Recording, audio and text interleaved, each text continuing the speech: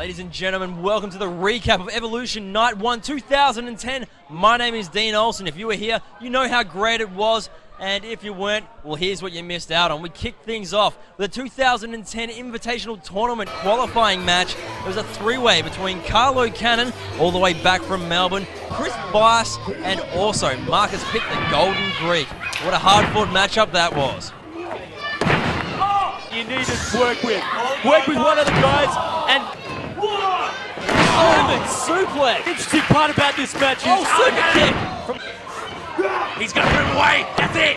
That's it. But it was Carlo Cannon who got the first pinfall and advance on in the Invitational Tournament. Then it was down to the Golden Greek, Marcus Pitt and Chris Bice fighting it out to see who would be the next man to advance in the tournament. F5. Then with an F5, Marcus Pitt got the victory, and he is the second man to qualify for the 2010 Invitational Tournament. Next up was the third on a series of matchups between Adam Banks and Hollywood Kyle Stereo. The match went back and forth and was anyone's for the taking.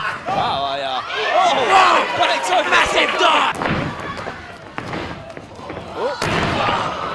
The pace. That's a true veteran at its best. Back. And with the absence of William Darcy, some mystery man came out of the crowd with a distraction. And that distraction allowed Hollywood Kyle Stereo to nail Adam Banks with the Angel Wings for the victory. Scott! Facebuster! Next up was tag team action. The #1 contenders for the EPW tag titles, AZ Vegara and Damian Slater. Wait a second, step aside and let a true tag team talk about this match. This was a truly epic match. Damian Slater and AZ Vegara, the #1 contenders. Demolishing Ferguson Block and Gavin. The best test they need right now. They need a tag team match, and what better to take on than Ferguson Blocks out of his sockets. Wow. Beautifully done. Arm drag. An opportunity that they take to take a risk. Might be distracted by Gavin or... Wow! So many unique tag team maneuvers displayed by Slater and AZ Vegara. The back of the book.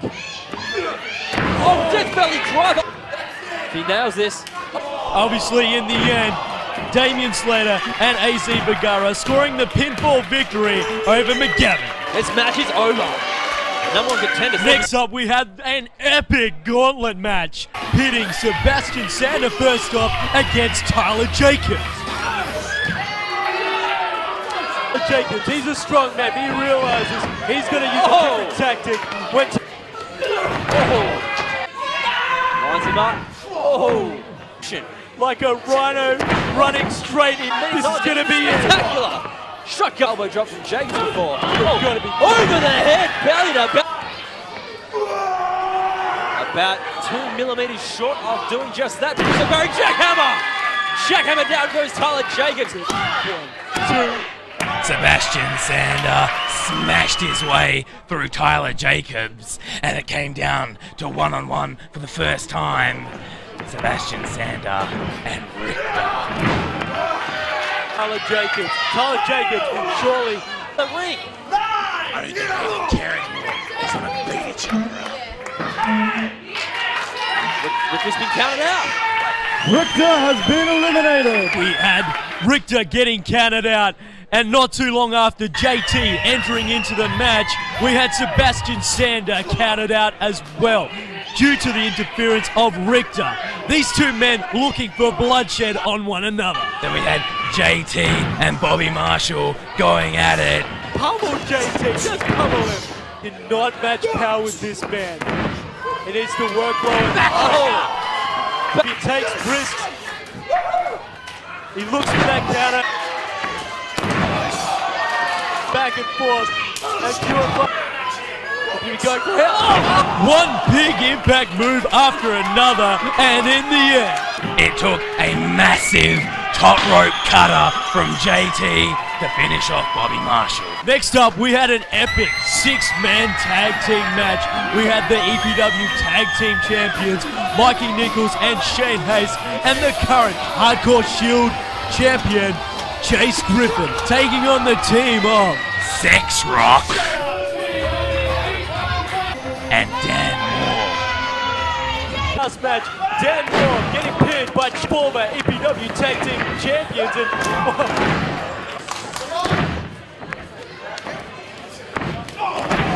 Shane Hunt. Tag has been made. Mikey Nicholls now of the team right here, as you can see. And whoa, what a Jurah rock. Of course we know that. We are fundamental. Him in the face! Oh! Jurah now. Oh, that's the double team maneuver known as the SexRock drop. Shane Haste. The 13. Yes! One move after another. Oh! He's come back. Lariat! Got it, buddy. Oh! Backdrop driver by Jurah Rock. That's his finishing move. Shane Haste after taking that and the SexRock drop. He's got to be out. Good got it, audience. Oh! But in the end, Dan Moore getting his head kicked clean off thanks to a double team maneuver of Mikey Nicholls and Shane Haste. Next match, we continue the rivalry between Team All-Star and the Blackest Hour when we had Michael Morley taking on Devlin Reeves. EPW champion Richter drove. This is an interesting matchup right here. By the looks of things, it looked like it was a plan all along by the Blackest Hour to isolate Team All-Star members Big Vin Ben Hero and Michael Morley. All-Star, where it hurts, right at the heart, and the heart of They're gonna Team eat his All-Star. brains! They're gonna eat him! Heart of Team All-Star is with the... But Sebastian Sander, the team captain, came out, made the save, steel chair in hand, and actually made Richter back off. Richter backs off! I don't believe what I've seen. And this leads to our main event, the first time ever, Jurah, the EPW champion, taking on Davis, the Iron Man Storm. Dick. Look out! Look out! Oh, there goes Jurah! Oh, look at that. Tampa's beginning to run into the outside. No, Storm from scattered. That time. Fancy enticers. Jamie's up the top and... Oh, God. Yeah, that's the beauty. Oh, here comes Storm! Fence there, Bruce Barry. Kick to the... He's got Jurah lined up for something. Oh, kick to the head. Oh. Oh, double. Oh, double.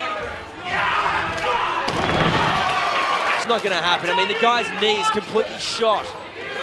Oh, off one leg. Storm off the ropes. Yakuza kick. And Jurah.